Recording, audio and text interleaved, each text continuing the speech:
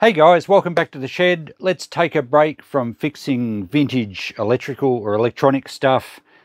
We have an obligation every week. It's a new week. We have to get something out of the emergency shed. I hope you're enjoying the electronics repairs anyway. Oh look, we have a guest star. What have you come to fix? I need help. Oh, she needs help. We're going to get something out of the emergency storage shed today, but obviously not right now. I'll be back with you shortly. Okay, I'm back. We got Christine sorted out. She's doing a video on her channel about replacing a belt on a sewing machine, and she just needed a little bit of guidance. So if you're interested in that, duck over to Christine's Home Affairs. Let's go and get something out of the shed and process it, hopefully find some good value. Okay, we walk through our perpetually messy shed, and for those new to the channel, who I believe are most of you, it seems my videos are watched by, I think, 85% of people that haven't watched my channel before. So welcome to most of you. I'm processing this stuff that was built. This shed was built in an emergency when I had to move shop. I have a second-hand antique collectible shop, and we clean out deceased estates for a living, and I've been doing that for over 20 years. And a lot of stuff got moved here, and I don't even know what's in half of these boxes. So there you go. We're going through this. I think we're up to episode 57. Did I say that at the start? I don't think I did. So this will be an ongoing series. This shed goes back quite a long way, and we packed it like you would play a game of Tetris. And I had a bit of help, so I don't know where things ended up. Some things like this old case here, I've cleaned out an old farm shed, and I don't think I've ever looked in it. The shed had to be cleaned out. It got stored at my place. And now we're going through everything, seeing what treasures I own that I didn't even know about, and processing stuff, working out what to keep, working out what to sell, valuing things, and taking it back to the shop and selling it. There's another tub of bolts, just general hardware in there, and I did a couple of those in a recent video, priced them at $10 per lot. I did sell one on the weekend. So most of my prices are pretty spot on in that the stuff sells. Sometimes it's a bit cheap. I don't mind. It has to go. So we've got electronics, we've got vintage CRTs, computers, early homemade cupboards from a Depression era, or drawers, and that's still got stuff in it. We'll get to that shortly. All sorts of stuff, and I am keeping some of it because eventually this shed is going to be a continuation of my other workshop, and one day in my dreams, and hopefully in reality, it's going to be somewhere to do a lot more repairs and restorations. Let's get this case. It's a pretty old case. It's not much good itself. The leather looks pretty stuffed, but there could be some pretty cool stuff in there. Let's get that in on the bench and have a look at it. So this old case really is a mystery. It might not be any good. I think it's had rats through it. It's been in an old farm shed for a long time. It will be pretty interesting to have a look at. And again, if you're new to the channel, have a browse around my channel. We do a lot of unboxings, but we also do a lot of repairs and just generally saving stuff from being thrown into the waste stream. So click that subscribe button. I'm not one of these guys that tells you to do that in every video, but hey, 85% just having a look and not hanging around? That doesn't sit right. Let's check this out. Okay, this case has been sitting around for a long time. There's certainly been mice or rats over it. That looks like part of a mud wasp's nest.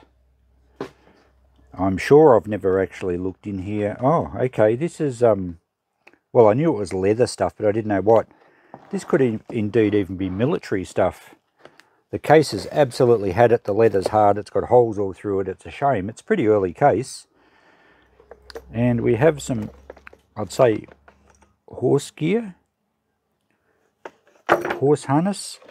Now, if I remember, oh, the rats have even chewed the leather strapping. If I remember correctly, this could have come out of a farm shed where one of their ancestors actually was in the Light Horse Brigade, World War I, I think. So these are gaiters. These are leather gaiters that well, even today horse riders wear gaiters, but they're not the heavy leather type that these are. And they're basically designed to go on your lower leg from the top of your boot up to just under your knee. And they protect your lower leg from, I guess, all sorts of things, brushing against twigs and trees and branches, or snake bite, or just generally for protection. I guess it's an early form of PPE. So there's 4 of them here. Now, the military ones are usually marked. I'm hoping they are. These are actually in pretty good nick. Little bit of a rat nibble at the top there. And they've gone very hard. They've probably been wrapped up. Geez, if these are World War One, these could have been wrapped up for over 100 years. So the leather can be rejuvenated. I'd have to be very careful opening it up because while it's so dry and hard, it will crack. But you can certainly bring leather back to being quite flexible. Now, I'm hoping there's some marks on here. I'll have a better look when I unpack them all. So there's 4 of those. Yeah, that's had a bit of a nibble, which is unfortunate. And the strapping. Wasp nest, very common in farm sheds. Also spiders, of course, but I don't think there's any fresh spider activity in here. That's a mud wasp nest. We'll get rid of that. Now, there's some belts too. Oh, that's actually, I think that's a leather strop. Geez, that's no good. It's mostly eaten. I think that's a strop for, oh, it says, I can't read it. The Princess Genuine Horse Hide. And that's for sharpening one of the old cutthroat razors. The leather, I guess, just gets a really fine edge on your, like a final hone or a polish on your blade. And the handle's to hold it straight. So it would hook on the wall or something, or a door. And you'd hold it straight and you'd work the cutthroat razor back and forward to sharpen it. They sell quite well. In good condition, I would expect this is probably a $20, $30, maybe even a $40 piece. In this condition, it's probably not worth anything, which is a shame. The hardware is probably still worth saving. But yeah, there's just so little left of it. That's a shame. What else have we got? We'll get this another wasp's nest. Can't even, oh, there's more in there. It's nearly full of mud. Yeah, you can barely see through it. I guess they make nice homes for the wasps. So that one doesn't look overly chewed. This is a large flat belt. I think this is what they call a Sam Browne belt, if it's military. And it went around your tunic, is that what you call it? Your heavy army coat. Nice big brass fittings. It's certainly quite old. Hopefully these have some military marks on them. I can't see any immediately, but I'm pretty sure that's a Sam Browne belt. With the straps that I think went over your shoulder. So, yeah, that's pretty cool. And that's not in bad condition, and it's even fairly supple. That's amazing. Now, in the bottom we just have... Oh, that's actually just a luggage tag off a bag. So we just have rubble. The remains of leather straps. I think that was actually... Oh no, there's the buckle under there of this one. Can't get it out at the moment. So there's even... That's the handle off the case. So yeah, unfortunately just too far gone. It looks like there's a leather pocket in here, and I think this other piece folds forward. Wouldn't it be nice to find some old paperwork under that? That's... Oh, is that part of horse harness? I think it possibly is. I'm not really sure. We have just the remains of wasps' nests. Just the padding that was probably the sort of padding that was inside the handle of the leather strop, the razor strop. That's a shoe stretcher. So it's spring steel in the middle. It's got some material wrapped around it. And you would poke that in your shoe. I don't know which way it goes, I guess. Flex that in, and that pushes against the heel, and it just keeps your shoes, I guess, important for leather shoes that can shrink. Just keeps them sort of stretched. Don't think it's really worth a lot. They usually come in pairs because obviously you have 2 shoes. Another luggage tag. I'm going to have to scrape this out in the bin. I'm keen to have a look in this pocket. And we have another luggage tag. Oh, that's the one we had before. Alright, nothing else interesting in amongst all that rubble. Part of an old latch. Alright, I'm going to tip this out and we'll open up the bottom and see if we can find anything in there. So I've just brushed this down outside. It's not the sort of stuff you want to breathe in. 100-year-old fluff and dust and rat dirt, and yes, it's It was something not to do in the shed. So you can see there's a pocket here and a sort of whole fold down section. I have not opened them. I don't expect there's going to be anything in there, but stranger things have happened. And paperwork can survive if it's not in the line of fire from rats. But this does feel empty. I can't feel anything in it. Still, it's always fun to look. Yeah, nothing in that one. That's unfortunate. Would have been nice to find a roll of, or even a few old pound notes and things. Okay, what's in the back? Probably nothing again. I'd say this case has just been used to store the old leather work. What do we got here? Oh, lots more markets jammed on this side. Yeah, there we go. Unfortunately, nothing there. What can we salvage from this case? I don't think very much. It's just too far gone. It's a really nice old push lock. They're brass fittings. It's probably worth salvaging the brass off it. But yeah, it's too far gone as a case. There's no top in it. No. Alright, well unfortunately that will probably just have to head to landfill. I will take the brass fittings off it. But yep, it's sat around a long time and obviously not in the best storage conditions. So we don't get any value there really. There's not enough brass to bother weighing up. We need to look closely at these bits. I think that's probably one of the nicer bits, the Sam Browne belt.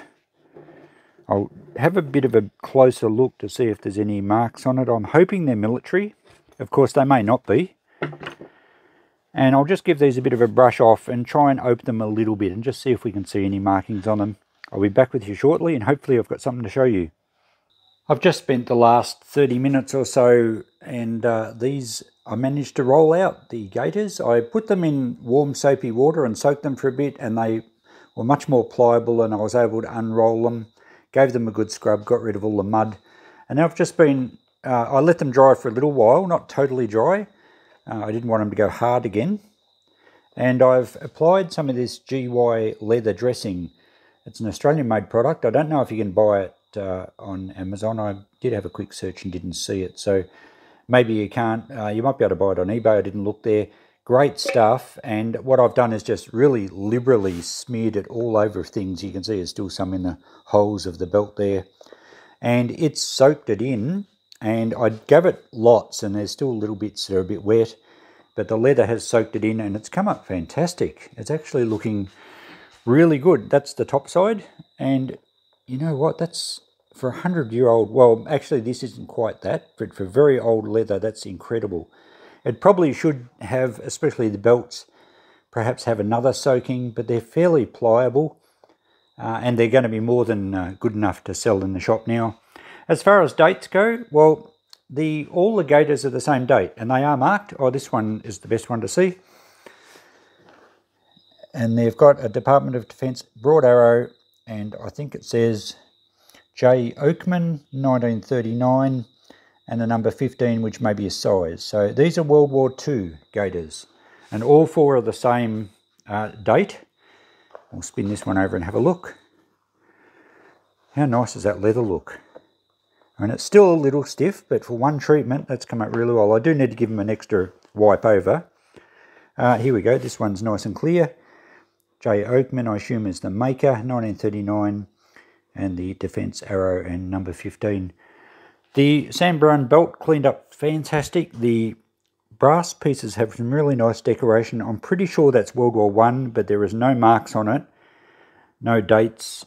There was a part of a name written on something, and I just could make out, I think it was on here, no, somewhere, and I could just make out the family who I thought I had bought the stuff from.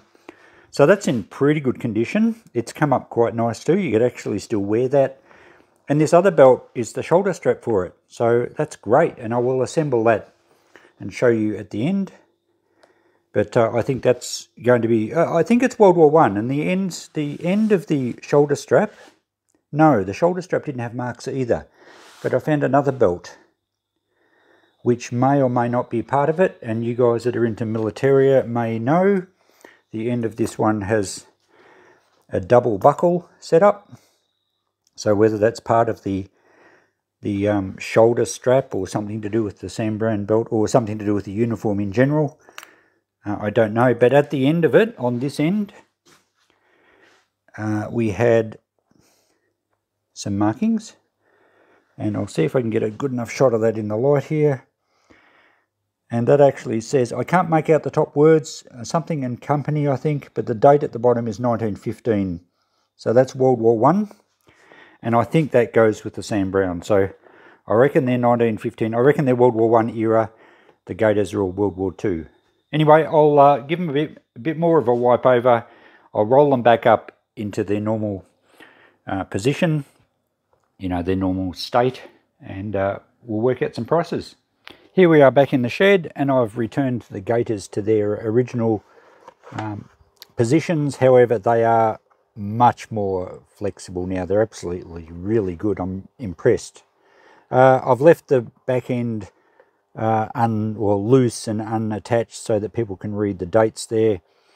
They match up. They're all pretty much identical. They certainly are date-wise, but these two were a pair.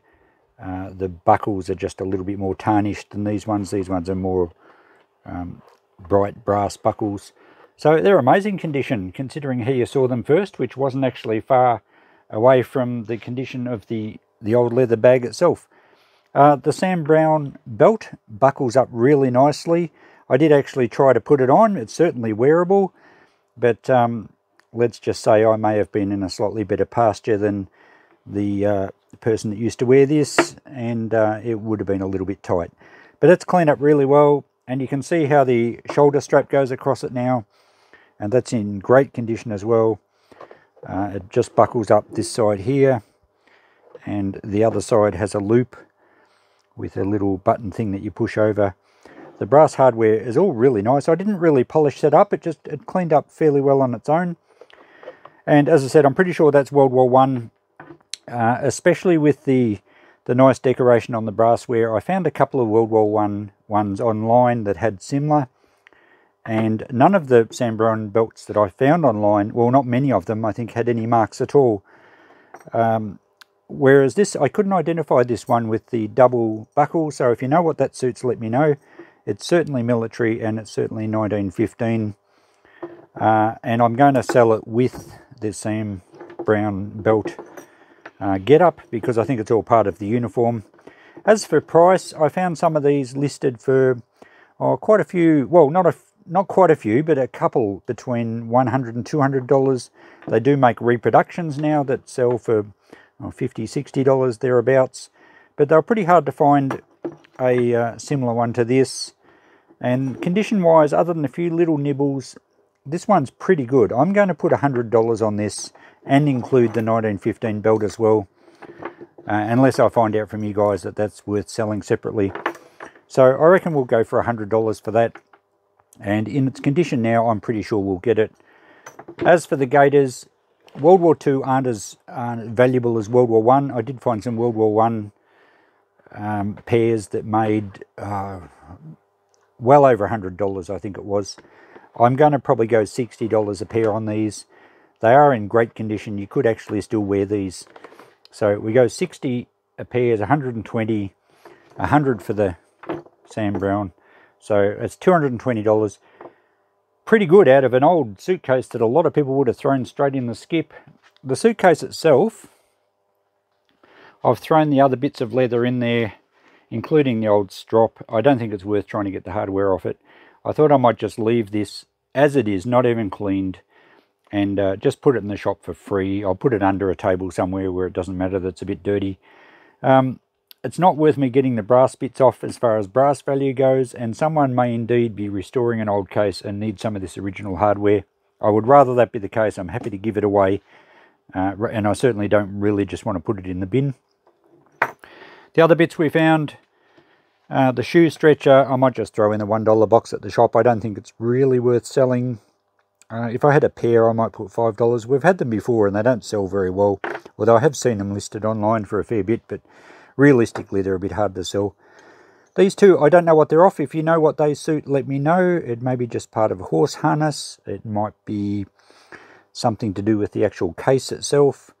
The other leather straps, which I did throw in the case, I think some of them were actually just straps that went with the case. And then this other longer one here, it's more recent. I think it's got a more recent steel buckle on it. I think that was basically just a belt, you know, just a simple leather belt just to keep some workers' strides up. So don't think there's much value there. They can all go for free if anyone wants them. We've got good value out of the military stuff. And a couple of bits. Well, I'm not going to throw these in the scrap bin or anything yet. I might put them in the suitcase as well. But if you know what they are, let me know. So there we go, guys. Something else out of the shed. And that completes episode 57. And some really good value. I didn't get my notepad. I'm not sure what we're up to. I think we're well over $8,000. Another $200. Is that what we said? $220 here. I think that's an achievable price. And we get a lot of people in the shop after Militaria. So, yeah, happy to find that. Thanks for watching, guys. Catch you in the next video. Bye for now.